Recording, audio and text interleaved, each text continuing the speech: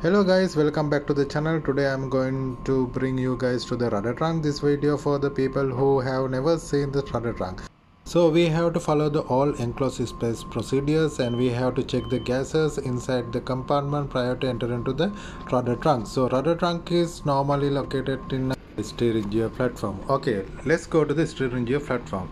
So I'm going down to the engine room. This is our engine room. So we are proceeding to the steering gear platform. Okay, so we already have opened the manhole cover for the rudder trunk, and properly ventilation is done, gases are checked, so all gases are okay as per the requirement.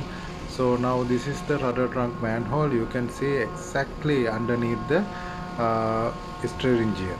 So let's go inside the rudder trunk. Normally we have to proceed inside to the rudder trunk during ballast passage. Okay, this is the rudder which is run into the rudder trunk. You can see some water is left over there still. So my vessel is now ballast condition and vessel is underway. Okay, here is the place. Especially I have to mention that the maybe you have heard about the stowaway. They are going to hide on this place. Okay, this is the place where they can hide.